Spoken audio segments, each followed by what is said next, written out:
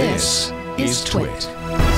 Model Y announced this week it's a 300-mile range Model 3 doppelganger, according to TechCrunch, coming in fall 2020. We're 18 months out.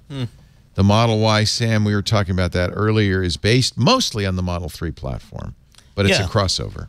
Yeah, so I mean, like a lot of companies, Tesla is basically taking the car platforms they have and elevating it a little bit, and then putting a hatch on it and calling it a crossover.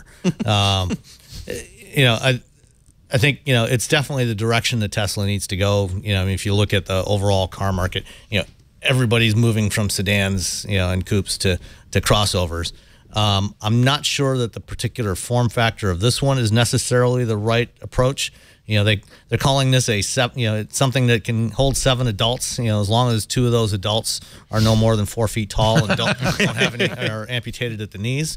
Because the shape, it's like the Model X. It's got kind of that fastback shape, so it's more like some of the premium European SUV coupes like the BMW M6. Even on my Model X, that third row, it's hard to sit there unless you're fairly compact. I think it's interesting. I didn't know this. You told me that Elon has maxed out his capacity at the Fremont plant, the old NUMMI plant that they bought, and he's going to be making this in Nevada at the Gigafactory. That's what they said during their last earnings call at the end of January. That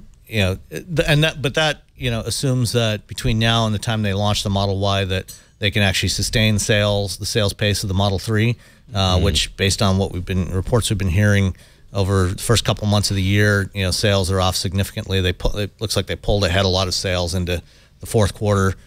People wanted to get them. 3 is pretty successful, though, right? It's definitely been very successful in 2018.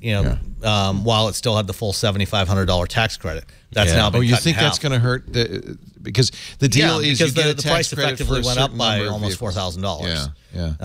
And so that's why they rushed out the $35,000 version. Right. And now they have because if you look at the market as a whole, the shift from cars to utilities, now that they've announced the Model Y, are people going to say, well, I'm not going to bother getting the 3 right now. I'll just wait till next year and get the Y instead.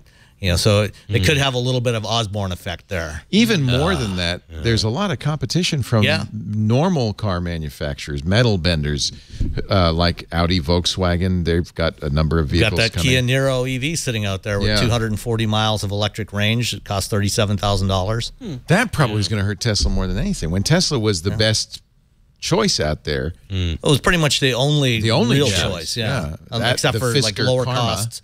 Short range cars. Now you're getting affordable, longer range EVs in the 200 to 300 mile range area, and so they're going to have a ton of competition. They've already got a lot more competition now than they had a year ago, and there's going to be a lot more a year from now.